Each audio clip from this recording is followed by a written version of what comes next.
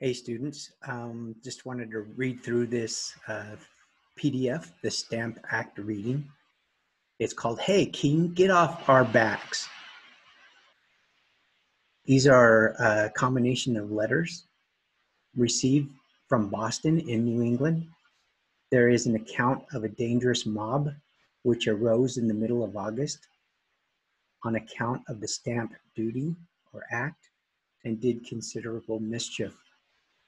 But on the 16th of August, they were more violent than before, which continued till Sunday, the 1st of September, by which time the magistrate, or the local government, tell us over here, has raised and armed 500 men and committed several of the rioters to jail, but not till they had destroyed all the goods and papers of the comptroller.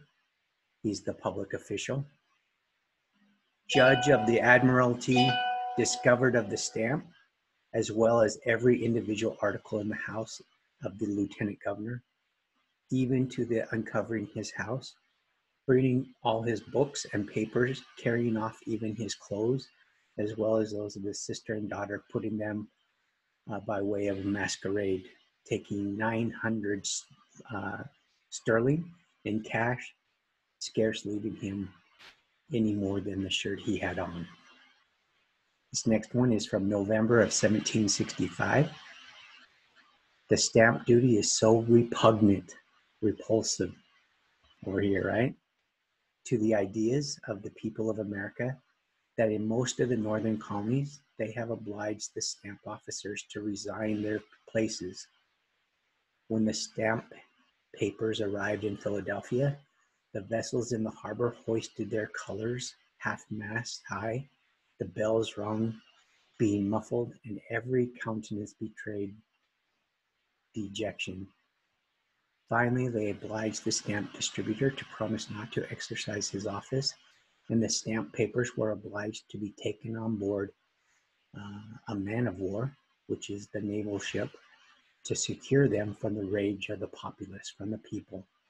The lawyers in New Jersey have resolved not to use the stamp papers. Okay, so all these people are starting to really make sure that the stamp collector can't do his job, because they're starting to be very violent towards them. Okay, and then the last one, for December of 1765, upon arrival of the stamps at New York, every sign of mourning appeared. The merchants soon after met and resolved to have no more goods shipped from Great Britain unless the Stamp Act was repealed.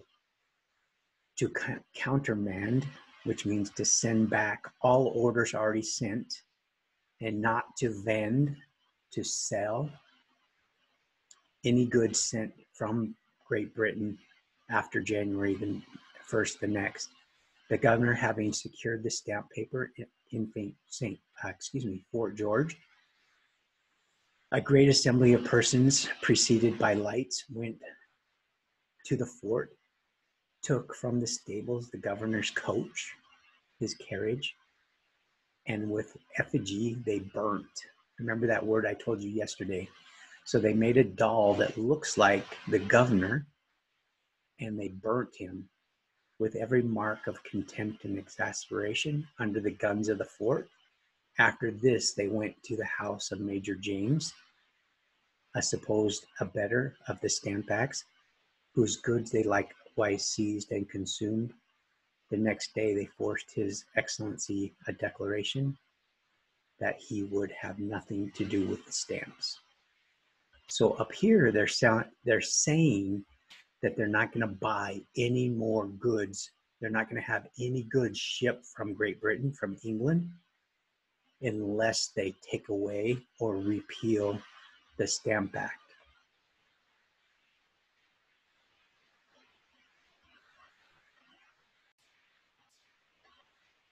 Okay, so this is the actual assignment. So after you read or listen to my video about the Stamp Act reading, Then what you're supposed to do is mark in here if you think this would be effective, and then tell me why, okay? So don't order any more goods from Great Britain or cancel existing orders. Do you think that would be effective or not? And tell me why you think it would be effective.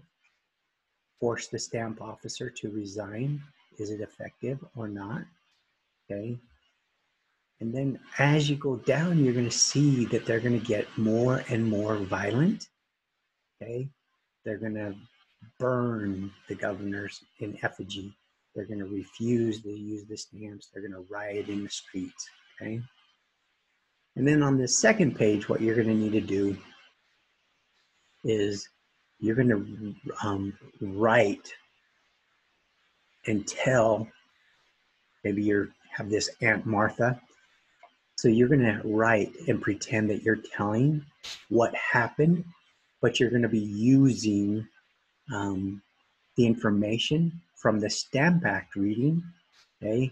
So you're going to say, we started to burn the governor in effigy. Okay. So you're going to pretty much summarize what happened in this Stamp Act reading, but you're going to make it look like you're writing this letter to your Aunt Martha. And if you read this right here, this blue, it says you need to refer to the Stamp Act reading in your letter.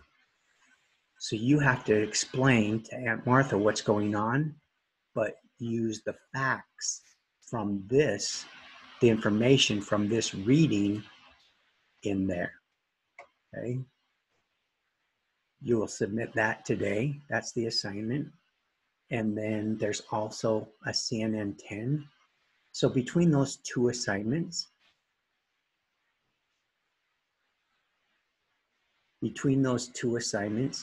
that'll be the assignment for today and tomorrow. If you do all the assignments today, then you wouldn't have any work for tomorrow.